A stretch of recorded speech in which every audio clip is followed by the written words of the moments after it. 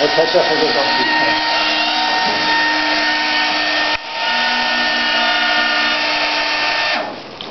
and it'll take itself back up again.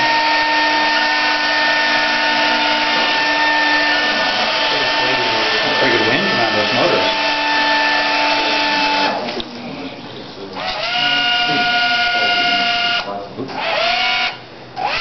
Inflate.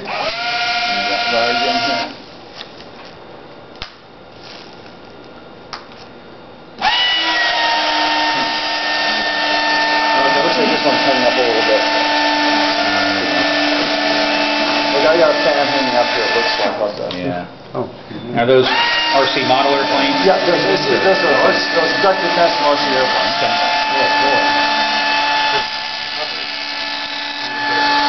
Funny friction of air.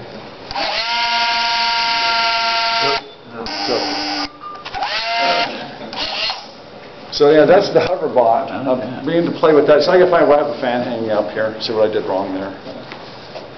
But the same kind of fan that blows down to... Just right. It's the same fan blowing down in the center, and then on the sides. Those are pretty good. I mean, they draw almost 2 amps, so they really push some air.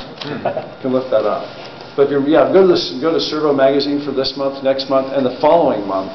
I have the directions all laid out for the hoverbot. Cool.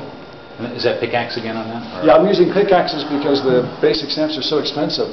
When I use the basic stamp is what I use all the time and what I use for my book on near space.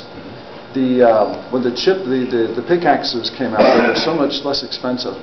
That I talked to 4-H about doing something with the Space Tech. We're doing robotics, and their big complaint from the parents is that you go buy a $250 Legos robot. It's too expensive. Oh, yeah. So I said, let me see what I can come up with. So we've got a robot controller for like $30, robot body for another $40. I mean, you buy them piecemeal, but you can do some stuff, and you don't have to spend as much money putting these robot kits together.